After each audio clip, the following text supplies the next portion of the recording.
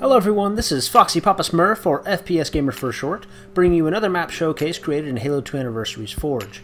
And this map is my final submission for the 5v5 Squad CTF contest. This map is mostly symmetrical, so we'll start off here on blue base. And blue base has some interesting geometry. I like to use pieces in unconventional ways so that maybe they're not so recognizable. And blue base is fairly substantial. You have plenty of cover and lots of areas to explore and to find a good vantage point. I could have made the bases less substantial, but I wanted to make sure people who spawned here had plenty of cover. Each base spawns with a sniper rifle with half the ammo. And from here, there's not a whole lot that you can see.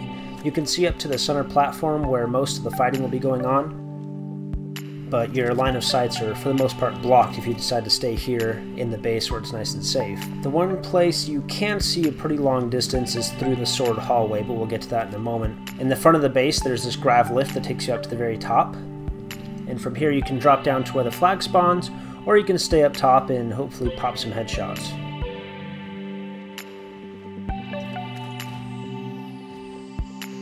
And dropping down to the front of the base, we'll now go through the sword hallway.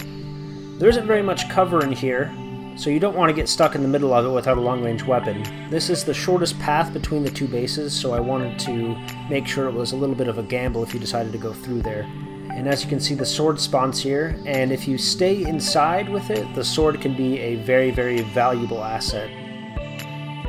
Now you'll see we're out in front of red base, which is an exact recreation of what you saw over on blue base. Each base is also equipped with an array of vehicles, including a machine gun Warthog and a gun goose. Because although there are a number of walking paths on the map, there's also a drivable route that goes around the entire map. I made sure it was nice and flat and wide to provide a lot of drivable area for those in vehicles. But I added a good amount of verticality for those combating the vehicles so that they didn't have to worry about getting splattered. And that brings us to the single most important resource on this map, and that is the Hornet, which, as you know, has a machine gun, a rocket launcher, and can also carry your fellow teammates if need be. And that can really come in handy here in a moment, as I'll show you.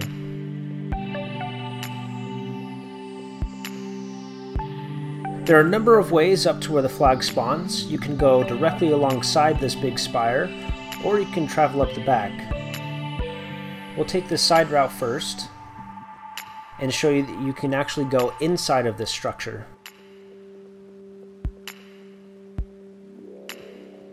And inside the structure there's a couple routes. There's a grav lift that brings you to the very top, and there's also a little hole that drops you down to the sniper hall.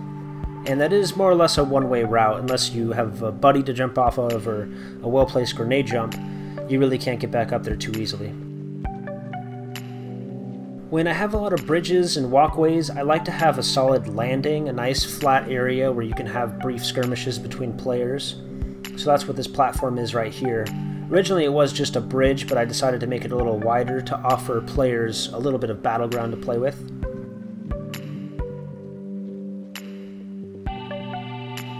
And going up these tall towers, you can see that this gives you access to the very top level. And this is where you'll find a large sightline blocker,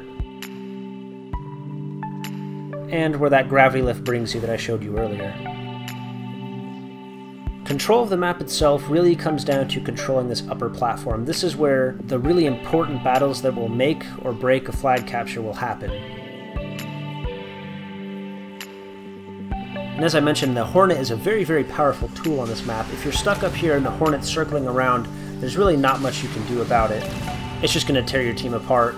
So to counter that, there are a number of things you can do. First of all, up here spawns a rocket launcher. And as you know, in Halo 2 Anniversary, the rockets do lock on. And it has a number of shots available on it. But if the rocket is not available, or you want to conserve your ammo, there is the ability to activate this EMP device, which, as you know, disables all vehicles around a certain radius. So once your team has gained control of the top platform, you're free to run across this long pathway that leads to the flag. And I know these long sightlines aren't ideal, but this map is designed to specifically have these so that once you destroy the enemy team and they respawn at their base, they have a chance to stop you once they see you running for the flag. If you decide to go the slightly safer route, you'll be going back up to this top platform, or you can take this shortcut which drops you right on top of the sword hallway. It's important to remember though that you walk pretty slow with the flag, so you want to have a teammate or somebody covering you from behind. But once you've made it to your side of the rocks to your base, unless your opposers have a very proficient sniper on their team that's waiting for you, there's really nothing they can do about it.